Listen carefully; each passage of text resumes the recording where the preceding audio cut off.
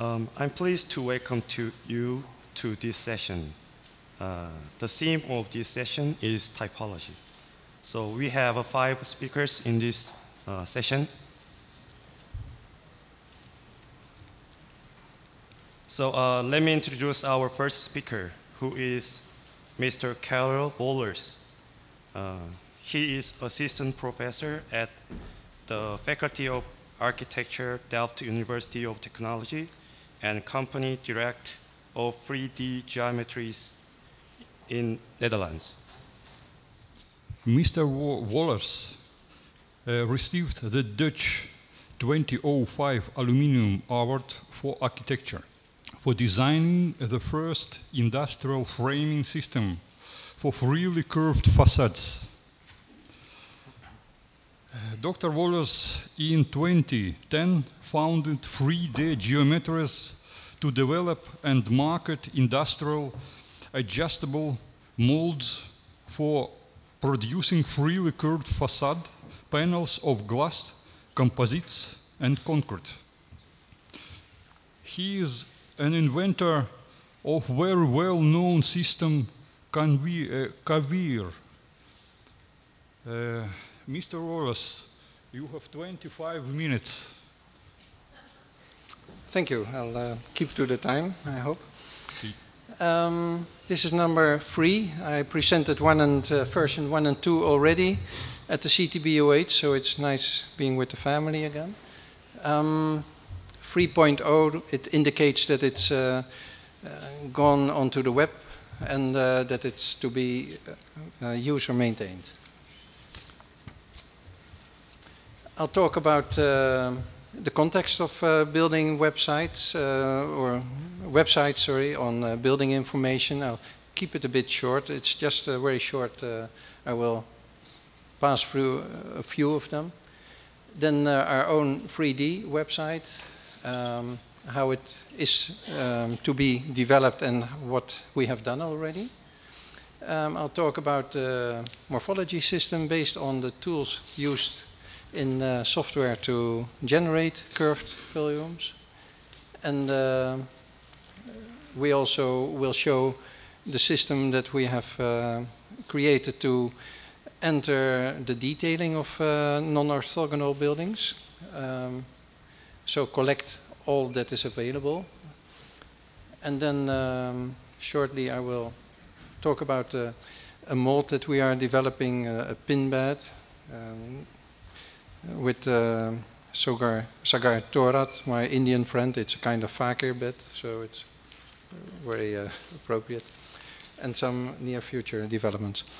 Websites, it's incredible the amount of data that is being assembled on some of them.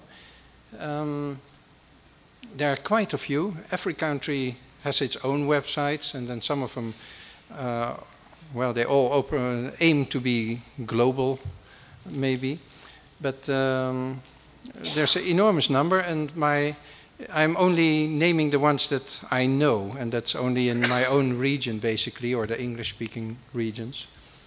So that's limited, but I think it's generic. And then they have enormous databases with films and lots of information, and staffs of 20 people working on it often. Hardly any of them makes money, first 5 years at least not. So that's an interesting phenomenon. They have, some of them are paid for and maintained by companies like the steel company ArcelorMittal. Actually it's called Structura, sorry. But his own name, the own name of the company is actually bigger on the screen than the real name, indicating that it is focused on itself and it's kind of advertising, but also shows very good steel documentation of buildings, how to really build them and the projects themselves. Often they are either focused on specific topics like Emporis, or we'll pass by Skyscraper City also of Jan Klerks, who now works for CTBUH, and actually Emporis, one of the owners, Marshall, works for the CTBUH also. So it's, we have a wonderful collection of people working at the CTBUH. Or they, when it's not focused, they go very generic and they show sculptures and anything that looks nice. Actually, it can be 3D printed ornaments or lamps or anything. One, World Architecture News on the left is one I like very much. Typical actually is that they come with news, and then every project then enters into a grid, and after some time they have about 100 of those pages with only lots of small pictures. It's very hard to find the building after some time because it may be on page 87 and it's too small to recognize anything of the shape. So they do have a keyword system, and that is connected to the architects or the places where they have been built or the client, but not as to the shape.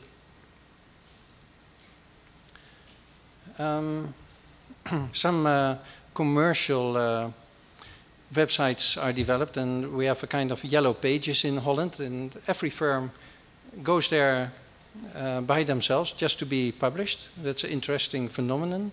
And they show all their products, and then to counter it, the website themselves, they show the projects and how the materials have been used, and they have a news section also. So it's very commercial, but it's accepted. It's because it's not connected to one specific firm. Otherwise, if it were the website of Arup, for example, then, and that's the same with ArcelorMittal, many other firms won't collaborate on, they won't participate and enter information, they will stop it even. So if you want to be generic and cover the whole world and everything, then it must be neutral. The funny thing is that Skyscraper City, for example, it's owned by Jan Klerks, who gave a lecture just an hour ago. He has had it for 10 years, and only now he gets an income from it, whereas it has 3 million visitors a month and covers all the buildings over 40 meters high in the world. So it's a massive website. What was lacking is that I'm very much interested in curved buildings, blobs or fluid geometries or whatever. And it's very hard to find them when they're in the neighborhood of Guangzhou by a client that I don't know or an architect. It's impossible to trace them, almost. And on top of that, the information, one might have come across such information in the plane or seen it in a book or just a journal, or it's been on the television in the news, and then it disappears, and nobody after 3 months knows where it was actually, that information. So we wanted to make a database that's easily accessible, especially graphical, because that's the way of communicating these days. We divide it in 3 phases. The first one is to build the database on the website, schematizing by the tools used in software to generate a shape. And we want it to be user maintained because it's so large, what is happening everywhere in the world, that it's almost impossible, especially for us, just to keep it in, to enter it ourselves, and to enter all the newest information on all the projects. On top of that, there's a great lack of accessibility of information on how to apply curved shapes and how they are actually produced. So we want to show all the detailing drawings also and perspectives, which work better than drawings sometimes, especially on 3D shapes. And in the third phase, that is still to be started, is that of all the projects that are in the base, we have some 900 projects now, We want to abstract them to the underlying principles, then have those principles on a row, and then if you would click on a principle, then you would see the buildings where that detail has been applied. This is the website. Just an introducing page, and a line of recently added projects passes by, changing every 5 or 10 seconds and showing where it has been built. It's built on a graphical system with icons, and the icons, if you hover over them, they are enlarged, and one can see how they have been, the volume has been generated that the icon resembles or represents. We sometimes had to make own names, but they must connect to software, of course, which is an average of all the softwares that are being applied. On the horizontal row, there are the, is it visible actually like this? It's the primitives that are being used and that are as a standard in all software. It's like the cylinder, the cone, the pyramid, but that they are the normal primitives, and then there are the generated primitives, like an extruder drawing a floor plan and then extruding that upward, lifting it upwards. Then a volume is made, and on the left-hand side, is that possible? Can one see it? It seems very dark from here, but okay. There are the icons symbolizing the ways such volumes have been transformed, so like bending or scaling or twisting or Boolean operated.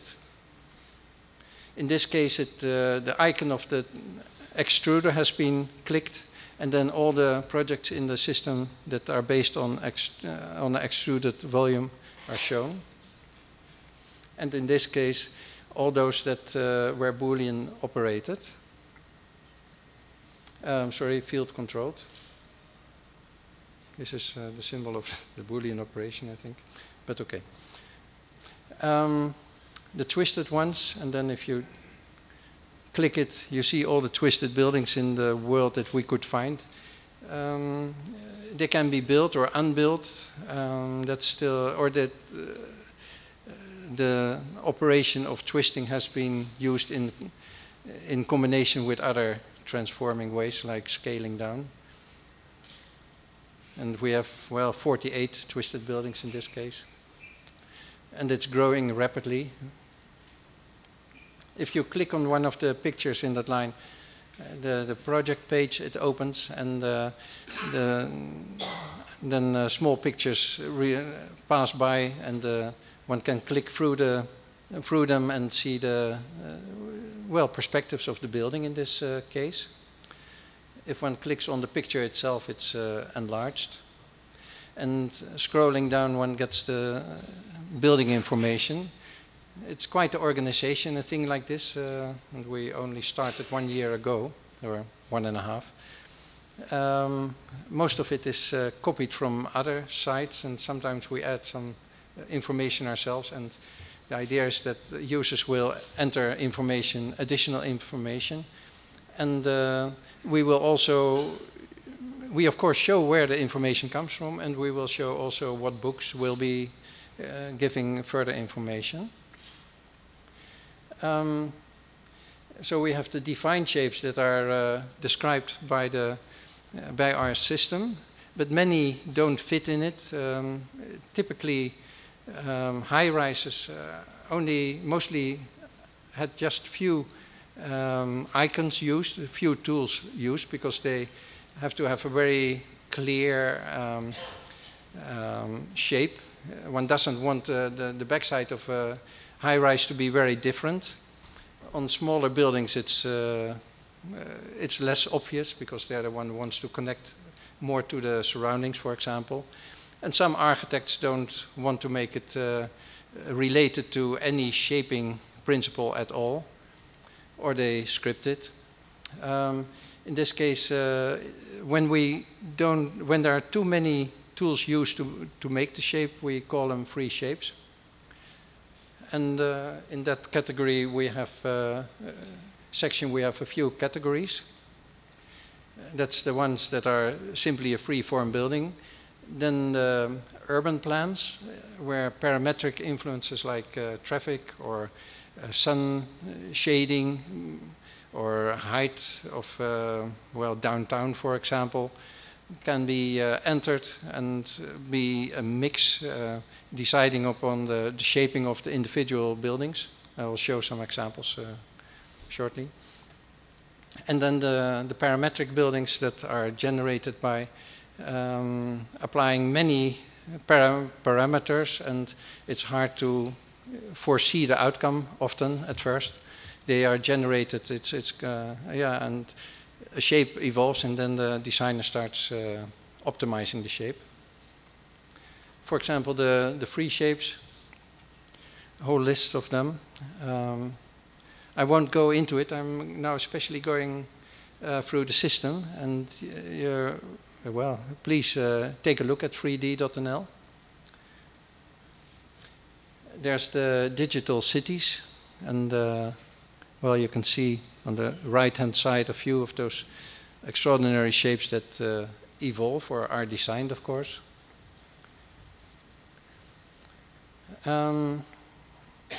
And the parametric designs that are, yeah, really engineered shapes often, and are often based on the same principle of rotating, moving a line or a shape, but of which the sequence is not clear, and of which the interaction of them is not clear at all anymore either. And then there are many special features that we like or that are important also. One can voxelate a building. It's built of voxels, like a picture can be built of pixels. Three-dimensional volumes can be built of voxels, and parts can be taken out. And as a global shape, it can have a 3D curved shape. I will go into well, into this one now. We didn't dare to start. It's a bit weak not doing it. It's not strong, but it would be nice to show the website. But at least we know that it's working and that it's going very quick now. So now the project page is opened, and well, the page can be enlarged by clicking on it, and then by continuing clicking on this side, the next page. Next info will appear, and yeah, the first time one would hover over the picture, the maker of or the owner of the picture would be named. So we try to honor them correctly. Slicers are also a quite popular way of making a globally three-dimensionally curved building. But that's by protruding balconies or louvers, for example. That way one can make the composition from flat elements and apply flat panels of glass, whereas the whole picture itself would then have a three-dimensional image. Very old one of Oscar Niemeyer here. Well, they're all so interesting. It's almost a fun site to visit. It is, actually. Green facades are interesting, of course, as they, graphically and visually. I talk as an architect, of course, there's the sustainability part in it. And the idea is that then when one enters into such project that all the details will be shown. So worldwide, students, but also designers, engineers will find examples of how things can be used without having to buy the books, for example. Whereas if they want deeper information, they can buy the books and they will be mentioned. We also started now the facade section. We divided it up in skins, structures, and special features. Skin is the surface on the outside, the structure is the part that holds up the skin, and special features are special effects that I will show in a moment. In the bottom line we have the materials, and in this case it's glass that has been clicked on, and steel. Well, this composites and plastic and wood, and ceramics, concrete, for example. And here is the geometry. Sorry. We divided them up in the single curved facade, double curved facade, single curved roof and double curved roof, and where they fluently interconnect, it's a continuous surface. And we always keep to the most complex shape. So it can be a double curved building with single curved elements in it, but we then call it double curved, like here. And then it shows all the buildings in the facade that are double curved. We have some 100 buildings in it, facades in it, in the system. And well, next year it will be about 400, I think. So then it's a very popular system to be, for students to refer to or to find projects or examples.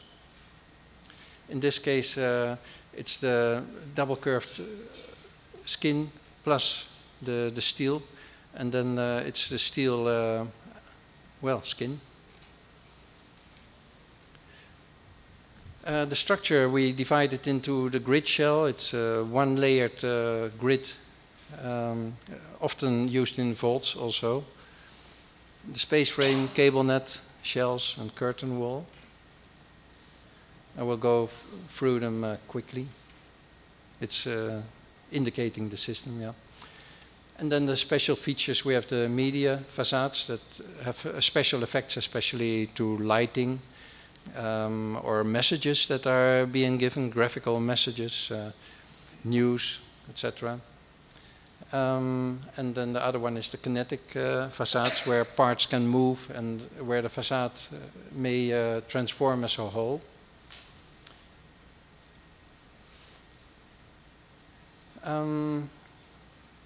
Well, this is one of them, the steel grid shell with a metal facade.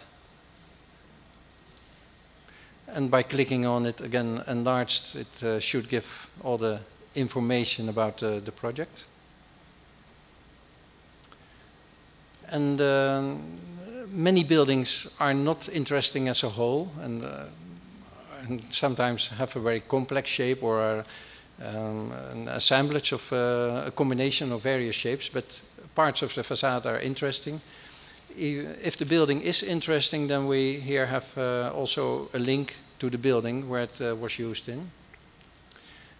So it's the first system like this in the world that has a graphic interface like this. It's quite demanding for the server. All the jumping about and hoovering over it, it gives a lot of, it must exchange a lot of information. So it does require a good connection to the web, but it's getting, our builders are getting more and more clever in easing the system. One thing is building the website and showing how to use it and how to detail it. The other one is that it should be able to make it also, and preferably in an affordable way. I got a subsidy from the Dutch government to develop a computer adjustable mold to be combined with a glass furnace. And I'm doing that as a researcher in Delft, where I work 2 days a week. And we aim for the glass furnace with adjustable mold, but as a first step to get there, we made a pin bed. Of course, the pin bed, it will be used for many different materials. And every material has its own demands. Concrete will be different, yeah, thin concrete, thick concrete, composites, or well, any material. It's one material is not the other. It's one curved surface. It's not the same as another. We have done many bending tests with double curved glass, And yeah, the market in Holland has completely collapsed at the moment for architectural glass. But in yachting, for example, there is a very interesting market. But then the yachts have much higher demands on the quality of the bending, which is a challenge. We will get there also. But then architectural panels, they are not the same as yacht panels. Very often such glass will be, have for a great part very little bending, and then suddenly at the corner for a small motorboat it will bend backward. So have a very short bending, small radius at the ends, and that demands a very different surface than architectural panels that are very big and hardly have any curvature. So it's like saying, well, I developed a car, and then someone says, oh fine, I've got 40 persons I want to transport, and another one will say, and I want to plow my land with it and harvest the grain. So it's all with the same machine, but it doesn't work like that.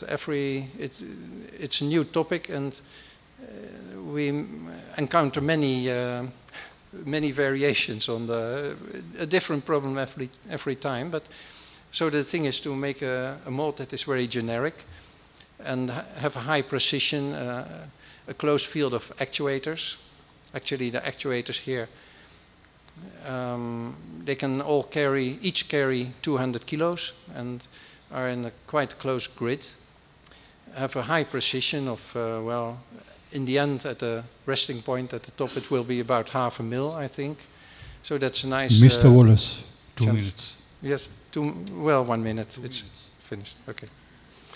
Well, the mold, it's on its way. In a month, we will have this one working. It's 1.5 by 3 meters, the top blade table. And it's necessary because for architectural glass, there's a great waste in making 3D curved molds. It connects to the present market because it also can make cylindrical panels. And any shape can be made, and it offers many new shaping possibilities, this new pin bed.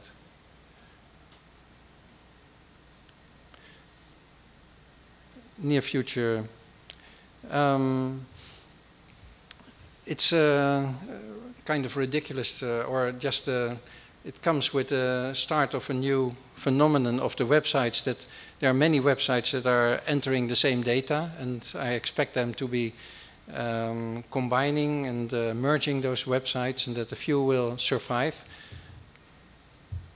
Also, I think that the detailing, for example, will be standardized, so it will become hard to claim who has drawn it or where it comes from, so it will all be open source, I suppose. And the conclusions, it's clear. Thank you very much.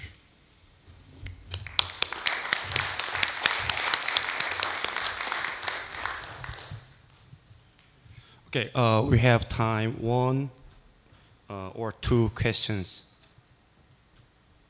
Any questions for speaker?